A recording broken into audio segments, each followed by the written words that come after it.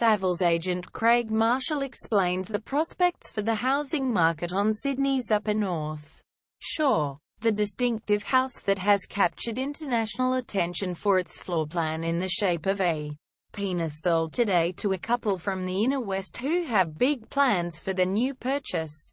The sale of the property on McCarrs Creek Rd, Church Point is the latest, and hopefully last, chapter of the tale of Sherwin House.The Modernist circa 1958 house was designed by acclaimed architect Stan Symonds, who is still practicing today. It has attracted attention for its somewhat suggestive design involving a long shaft and rooms top and bottom in a series of circles.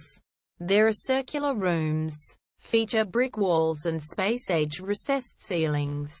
Locals have scrawled penis house in the stonework at the front, while others have dubbed it Buckingham Phallus.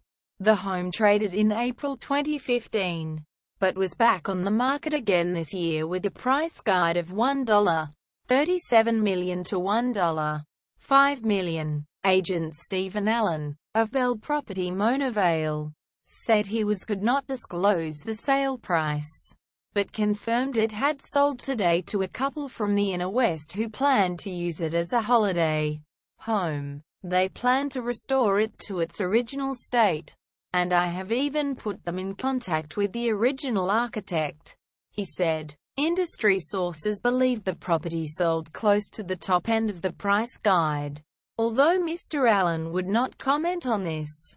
The 4-bedroom, 2-bathroom house is on 1,204 square m of land and includes an in-ground swimming pool, timber kitchen and off-street parking for 2 cars. Mr. Allen said the property had attracted a huge amount of attention from buyers and architects, as well as international media, including the New York Post and a Swedish interior design magazine. There was obviously a lot of curiosity with the property from all the attention, he said. On the first weekend we had 50 groups come through the property. The masses whittled down to about 17 contracts and a handful of buyers who fought it out to the end. It is a very good result and the current vendor is very happy with it, he said. Church Point is starting to come back. It's been asleep for a while.